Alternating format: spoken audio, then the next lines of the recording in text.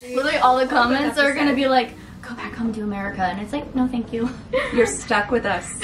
Like, Australians watching this, does this like terrify you? Hey, what's up you guys? Welcome back to the channel. Ashley here, and we have a very special guest today. Hello guys.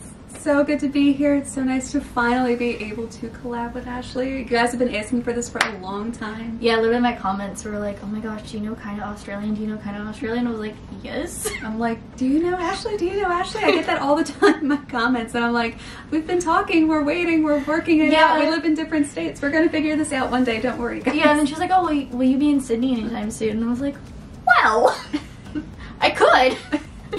So if you guys are familiar with Caitlin's content, she does a lot of America versus Australia, culture differences. She does a lot of really cool sit-down videos going on all different topics. So we are going to be chatting about 5 culture differences from Australia and the States, as well as some lovely back and forth commentary with Caitlin being in New South Wales and me being down in Tassie. So we've already done 5 over on her channel, so make sure to go ahead there after this video, and all her stuff will be down below, but we're gonna do 5 more on this channel. So to start off, the absolutely non-heated topics, the first one on my list is Australian slang, which literally sigh, which I've chatted about a bit on my channel. I've done a couple quizzes. I'm pretty sure you've done some fun ones too, of testing the Australian slang, which I've never heard most of the ones on the lists anyway, at least the ones that I've done. Yeah. I'm like, I've asked like my fellow Australians, and they're like, we don't say that. Yeah, I feel like those types of lists purposely pull out like the most ridiculous, exaggerated, like, because they want to get the clicks. Ones. Exactly. So you're talking like random phrases that might have been used in like the 70s or something. I feel like most of these quizzes are just so ridiculous. Like crikey. Crikey. Oh my god, we were just talking about how crikey is not a word anybody ever really uses. At least seriously. Yeah. At least seriously. Ironically, you might hear it from like some older people in Australia. You might hear it after a few drinks at the pub or something like that. Wait, do you get asked if you're Canadian before you're asked if you're American? Yes. Oh my gosh, I take it as such a compliment. Do you? Yes, but I heard, well, see, I used to take it as a compliment, and now I've heard that people will ask that even if they suspect you're American, because if you're Canadian and you ask a Canadian if they're American, they get very, very offended. So now I'm like, okay, you're asking me because you probably don't actually think I'm Canadian. You just don't want to accidentally offend me if I end up being Canadian. Okay. Whereas, that makes me so sad, because I was taking it as like such a compliment. I was like, you don't think I'm a loud, obnoxious American? That's so sweet. Thank you. Literally broke my heart. Because it's like, I'm sure you feel like regardless of what you do here, you'll always just be like, oh, that American. Oh yeah. It feels like as soon as somebody like knows you're American, like they automatically have you pegged under that stereotype, and you have to like unprove the stereotypes. Yeah. I completely feel that. Yeah. Yeah, I feel like the American slang words are what will get us every time. Like if we go to the gas station, I have an appointment in the afternoon. I don't always say Arvo. I still type out afternoon when I'm at work. I've never used Arvo unironically. Like I use it sarcastically sometimes, but I always use it in quotes so that people know that I'm not being serious, because I still don't understand where the V comes from. Fair point. If anybody knows why there's a V. Some people are like, oh, well, it has to do with the way like some people say it and this and that, and I'm like, but even in like the most, you know, bogan accent, like it doesn't sound like a V. No, like if it was an F, that might make sense, like Arfo or something, but even then that still sounds weird. Or have you heard of, what is it? Oh, there's like another slang for afternoon. Is it S' Arvo or something? Do you know what I'm talking about? Oh, like Sarvo? Like, yeah. Oh yeah, got an appointment Sarvo? Yeah, what does that mean again? This Arvo. So this afternoon. Yeah, I know. Because there's like slang, and then there's like slang for the slang. But so then it just goes down a rabbit hole, and then by the end of it, I'm like, I'm clocked out of this conversation. Yeah. Oh my gosh. And I feel like it can easily lead to some miscommunications if people don't know what you're talking about. Like, even just some Americanisms I've noticed tend to really confuse some Aussies. Like, I remember... Oh my gosh, wait, an Americanism. I want to hear what you think. But what's an Americanism that you noticed? Like, you know how, like, teams will huddle together or something, and right before they're, like, go play some sport or something, like, you break Yeah. So I was talking to my partner, and maybe this isn't something that's that common. I thought it was really common in American movies, but maybe it's not. Yeah. We were talking on the phone one day, and we were like, okay, he's gonna go.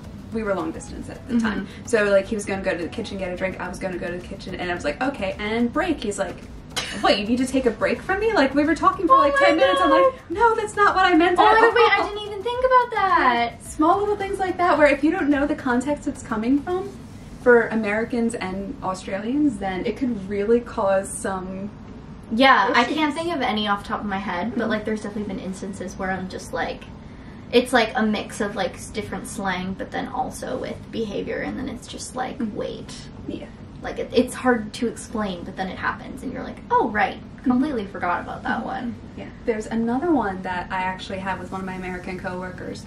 So, over here in Australia, people aren't as into labels when it comes to, like, boyfriends and girlfriends and husband and wives and stuff like that. Yeah, if you said partner in the States, like, people would be like, wait, what? People, if you say partner in the States, people automatically assume that you're LGBT. Like, partner is something that is, like, part of that LGBT community over in the States, whereas in the States we're more into labels. Like, I would have previously referred to people as like my boyfriend or my husband or whatnot, but over here just saying partner kind of covers all the bases. And I remember, I honestly think it makes a lot more sense, because you're just like, oh, my partner, and it's like, it doesn't even matter about, you know, how you identify, it's just understood. Yeah. Whereas in the States it's very like, my girlfriend, my boyfriend, my this, my that. Yeah. Whereas partner is like very inclusive. Yeah, I've really confused one of my coworkers before, because I didn't talk about my partner Mark that much at work. This was when we'd only been dating for like 3 months at this point. And I told one of the lawyers on my old job, I'm like, oh yeah, my partner's supposed to come over next week. And he looks at me, he's like, I didn't know you were a lesbian. Oh like my partner Mark, he's like, oh. Oh my gosh. Like, it wasn't a big thing or anything, like, they didn't make a big deal out of it. It's just like, I didn't know. I think he was worried that he offended me, that he didn't know, even though I'm not. See, so, like, it's like things like that. I didn't even think about that. Yeah. So, second is having Christmas in summer over here in Australia. So, you haven't experienced Christmas over here yet, have you? No. Wait, did you move right before Christmas? Yeah. Oh, that must have been so weird. It is. So, I've actually been lucky enough to experience 2 Christmases over here in Australia. Okay, way to rub it in. It's fine. So, in 2019, I did the whole cliche thing. It was a gorgeous day. It wasn't like rains like we're having this summer. Going to Bondi Beach on Christmas. In the summer, it was so busy, obviously, because it's a huge tourist spot to go on Christmas. But there are people on the beach in Santa hats. Like, oh, it's so spicy. Yeah, it's so bizarre. Like, having these really light foods, having like a nice little picnic. You'd almost think it's like a 4th of July-ish party on Christmas. Whereas, like, for me, just the seasons in general mess me up. Like, even now, like, it's just still so weird to me that it's winter. Yeah. Whereas, like, all of my family and friends, it's summer, and they're all complaining about how hot it is. Even just, like, the other seasons, like, having fall in, autumn. My goodness, I'm so sorry. You know, early in the year. I'm like, that's so weird. And then how it coincides with different, like, school and university breaks, too. Yeah. Like, the timing of semesters is so different. So it's, like, a culmination of all of it, where I'm like, wait, that, like, really adds up. Yeah, it really does. And having so many friends and family back home, being connected on social media, seeing everybody's pictures from the 4th of July was so bizarre, because of course it's the 4th of July. Everyone's out in swimsuits and they're having barbecues and talking about how hot it is. And I'm sitting here in my house, like, all bundled up in a hoodie. I'm like, hey, look, it is in fact the 4th of July. Maybe I'll go make a hot dog and try to warm myself up. I was posting a lot of stuff on my Instagram, like, all the pretty, like, changing colors, like, earlier in the year. And then everyone in the States is, like, posting, like, the flowers blooming. And I'm just, like, because, like, I think, like, especially in the States, like, a lot of people, I don't know if you have the same experience, but, like, primarily travel in the Northern Hemisphere. Yeah. Like, you primarily stick to the States, Europe, maybe, like, Caribbean, Mexico, Canada, but it's, like, primarily Northern Hemisphere. Whereas here, it's, like, you travel in the Southern Hemisphere, but then there's also people that go to the Northern Hemisphere, so it's like you get to experience both, whereas like most people I know have like never been in the Southern Hemisphere. Oh yeah, I don't know a single person like in my American family and friends and whatnot who's actually been to the Southern Hemisphere. I know plenty of people have been to Europe and Canada and the Caribbean islands, but you figure 85% of the world's population actually lives in the Northern Hemisphere. I love how she's just spitting facts right now. Honestly, you can say whatever number you want and I would just nod my head and be like, yep. The vast majority of the world's population lives in the Northern Hemisphere, and if you think about like American movies and whatnot, think about how many Christmas songs are about cold, snowy, chilly Christmases. True. And they still play those here in Australia even though it's warm. Yeah, like, something that was interesting is, one of the last times I was in New Zealand, it was spring there, but the one Starbucks there had a pumpkin spice latte because it was fall in the States.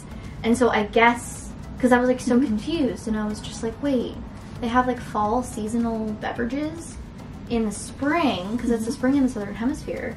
But I guess it's just because that's when they produce it, so they just like send it out.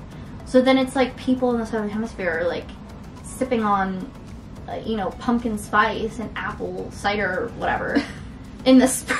That is so weird. And they're probably like, what is going on? So the third one on the list is tapping into something that I noticed specifically when you're in an Uber or in a taxi, and how much safer I feel here as a woman.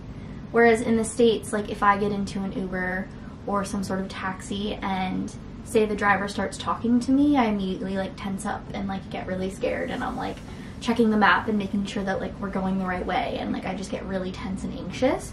Whereas here they're just friendly, and like that's a custom for you to get into your Uber and then chat your life story. Like there was an Uber driver when I lived in New Zealand, and literally convinced him to move to a different city in our like 10-minute Uber drive.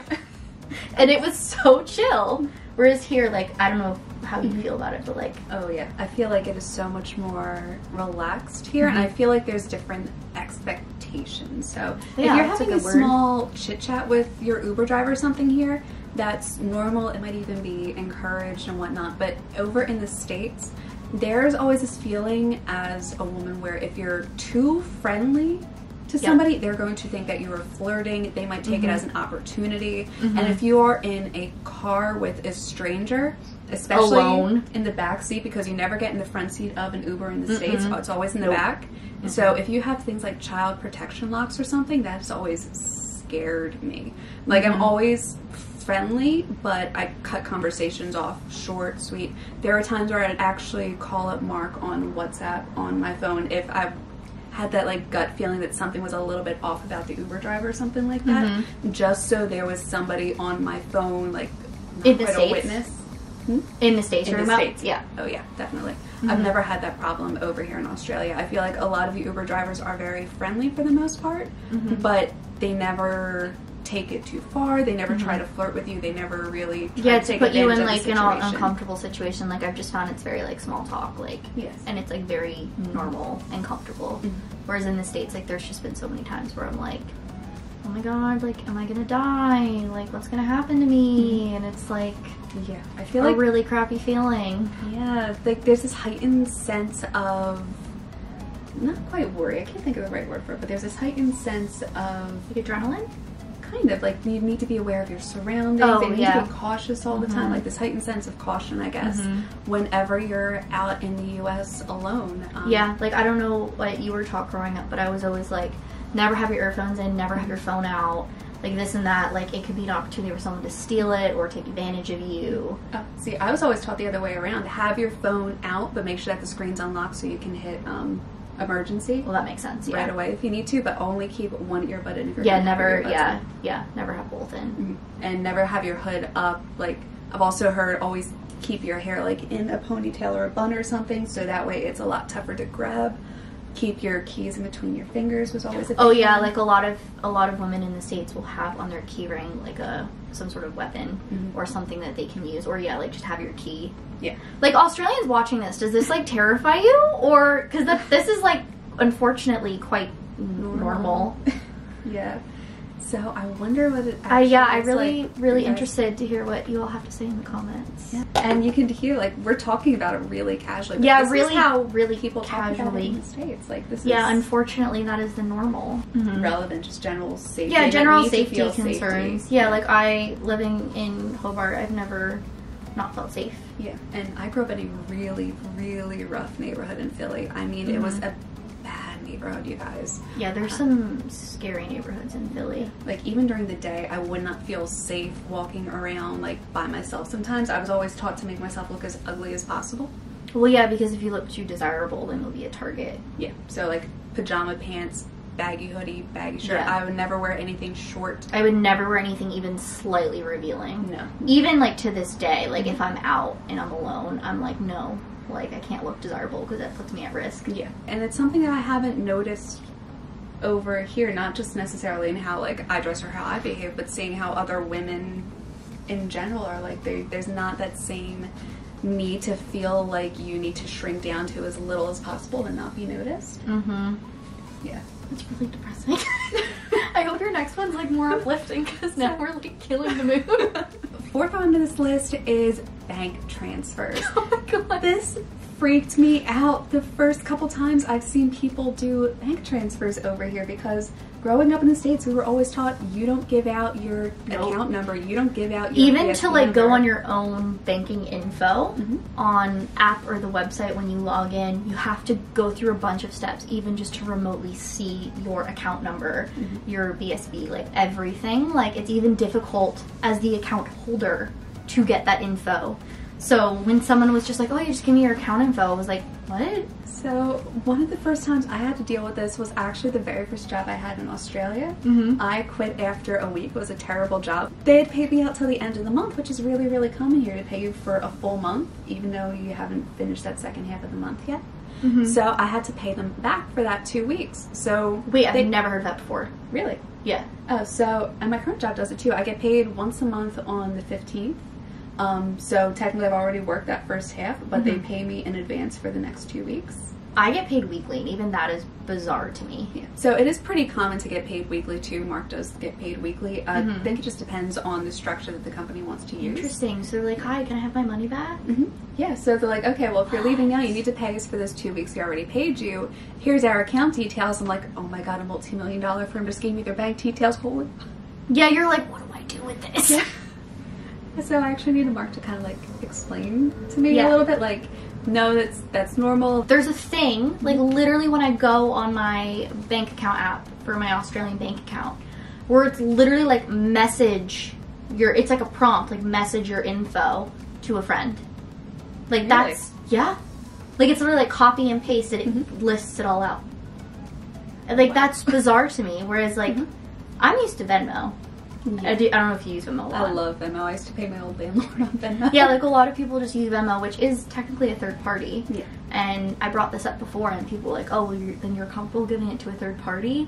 And I'm like, well, that's a fair point, but, like, even then, I'm like, just we were always taught, like, hold tight to your banking info. Yeah, like, your banking info is as important as, like, your social security number. Yeah, whatnot. literally. Like, you never let anybody have any of that. Literally. Yeah, so giving people your banking account information is actually very common over here in Australia. And Not in the States at all. No. Nice, we lightened up the mood. Yeah, there we go. It's a little better. And number 5 on the list, I feel like is also pretty lighthearted. That's you know, fair. Gotta end on a light note. Gotta end on a light note. We're like deep in the middle of like the tragedies of America. Is, at least I've noticed in academia setting, and I know I chatted with you and you also realized it, is, well, one, saying the word academia, that's very Australian. You never hear academia No, over in the States. It's so, like, pretentious.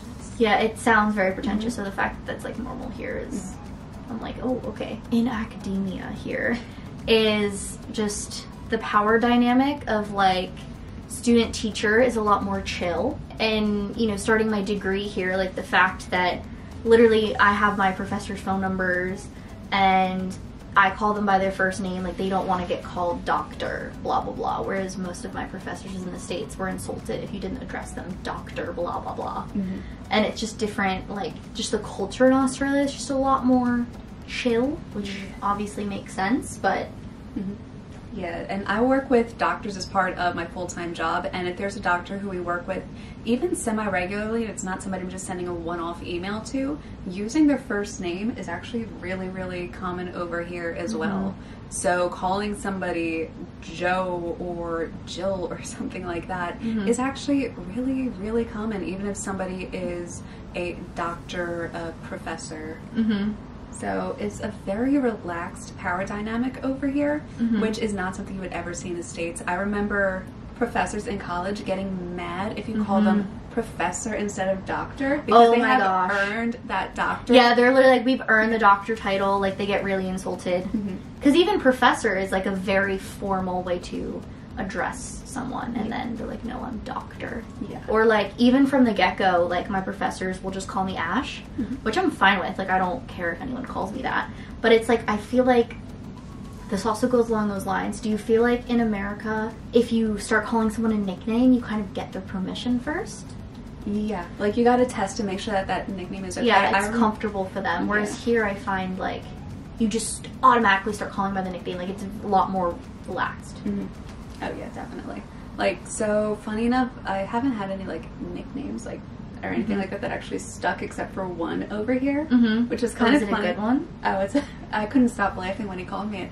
So Anzac Day, Mark and I went to a dawn service, and there's this older gentleman there who was in the Army, and we were talking with him for a little while.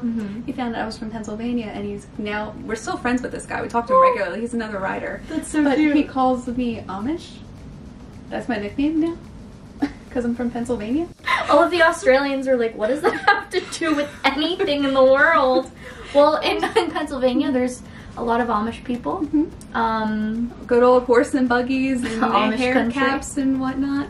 Okay. I mean, that's not insulting. I guess it's just interesting. No, it's just funny. I thought you were going to be like a spin-off of your name. No one's called me anything like that. They know not to call me Katie. Katie's not my... What do you like when people call you? Caitlin or Kate's normally fine. Something Kate, like that. okay. But, like, Katie is just like... But, like, even then, like, I would never, like, say intro this video and be like, oh, Kate's here. Because it's like, I feel like I would ask for your permission first. I feel like if people with like our names and stuff like that generally get asked in the States too, like, do you go by Ash or Ashley? That's a big comment in the States. Yeah, they'll be like, oh, do you like Caitlin, or do you prefer to get called by something else? Well, thank you so much for coming on. Of course. I'm so happy for having me. that we got to collab. Again, make sure to go check out the other 5 that we chatted about for probably much longer than we should have on her channel. And make sure to give this video a big like, subscribe. Again, head over to Kate's channel. See, even that, I was like, that feels weird. Gotta ask your permission first. Yes, you better ask permission. Well, thank you guys so much for watching. I'll catch you guys in the next one. Bye. Bye.